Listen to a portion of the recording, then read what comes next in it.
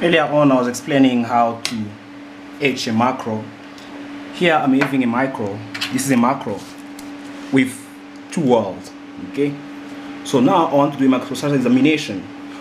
What I'm trying to do here is to check if there is a full penetration or full fusion between the parent metal and the welds. Okay. So my goal here, I'm gonna try to draw a line there. So I'm gonna try to draw a line there, okay, as straight as possible, okay. And then, as I want to evaluate a fillet weld, right? So I want to find welds this side, that side. So everything behind this line of mine, the vertical line, does not count. Anything behind my horizontal line does not count. So for me to testify that this is well welded and there is enough fusion, what I need to see, I want to see this weld traversing, crossing the line, the continuous line of my parent metal for the horizontal plate, the vertical plate as well as the horizontal plate.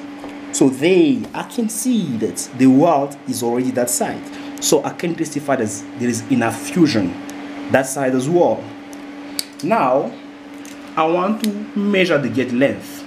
Okay. So for me to measure the gauge length, I need to see my roots. This is the roots. What I'm saying the roots, I'm gonna give you a demonstration here. A demonstration here.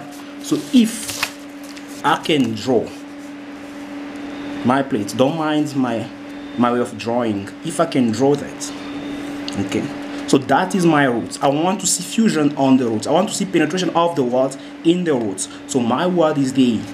Okay, so now what I'm gonna do, I'm gonna measure the length. Thus horizontal one, I'm gonna consider it as my leg length 1.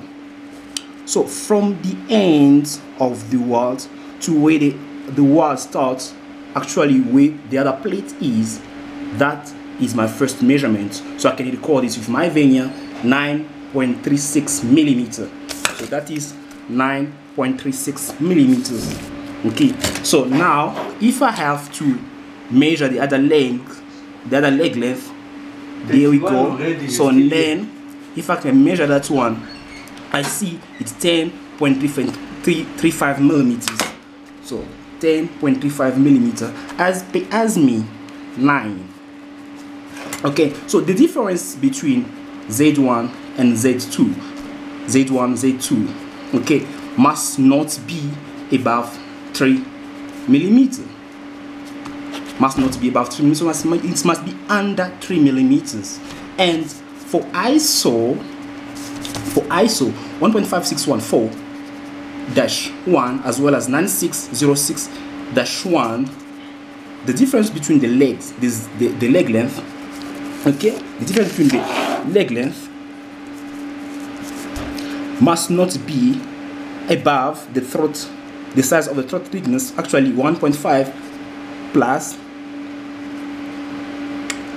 0.515, the throat thickness. That is my throat thickness. Okay, so there is. So now for you to find the throat thickness, that is my throat thickness. Okay, so that's one there. From the root to there. In mechanical engineering or in engineering, you consider that that thickness to determine how strong the weld is. Okay, so mathematically what you can do, you can see it's just that, and then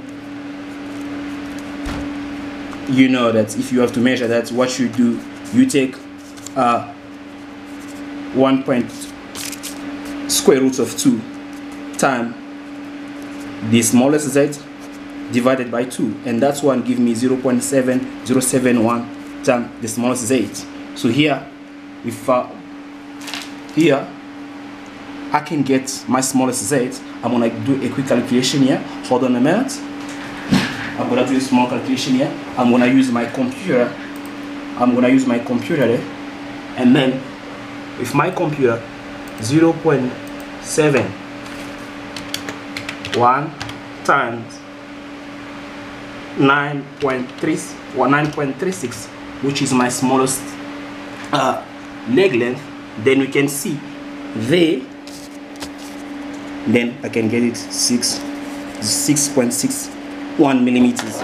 If you want, you have any doubts, you can see there. Sorry, it's 6 something there. Okay, can you see that? Okay, so thank you so much for watching this video, and for the next season, thank you.